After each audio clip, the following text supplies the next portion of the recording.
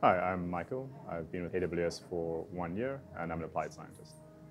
So at AWS, the applied scientist role is someone who does fundamental research to take the business forward, so often solving hard mathematical or sort of applied statistics problems. And the applied side is that we have to also do that regarding the engineering context of our solutions. So I really enjoy working with our team. If I could describe the experience, it's almost like 5 people at a whiteboard just writing at the same time and then stepping back as the dust settles and trying to figure out where we're going. And once we've settled on one of these plans, making incremental progress towards it. Usually we're tackling these problems that at first seem completely intractable. And it's really thrilling to see us start to make steps towards those and sort of like converge on these big scientific ideas together. Something that surprised me a lot about AWS was that having a startup mindset was actually quite easy and possibly more like a startup than many startups would claim to be.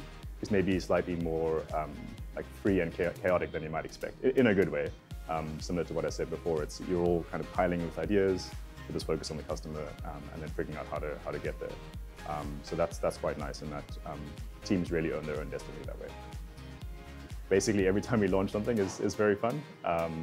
So I think the team celebrations when we have had an idea, have executed it, and have measured that it's actually had the impact we intended, like every one of those moments is super fun. And we're all, whether 2 people worked on it or the entire team worked on it, everyone's like celebrating together. So those, I think, are my favorite moments.